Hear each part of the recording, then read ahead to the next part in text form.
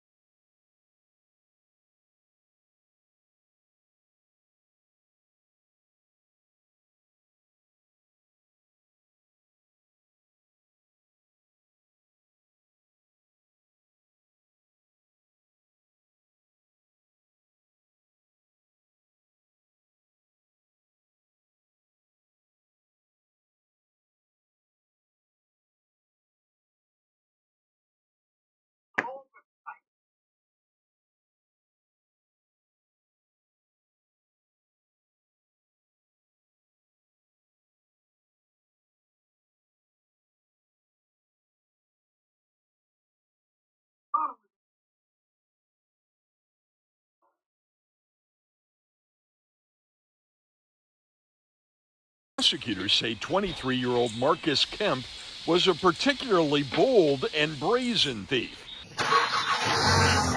recruiting buddies from his D.C. neighborhood to case the wealthy, quiet streets of Chevy Chase and Bethesda in broad daylight in the midst of the pandemic lockdown. looking for only the most expensive cars. Striking 13 times over 7 months and making off with nearly $500,000 worth of Audis and Teslas. At one point, posing on Instagram with a Model X that lists for more than $100,000.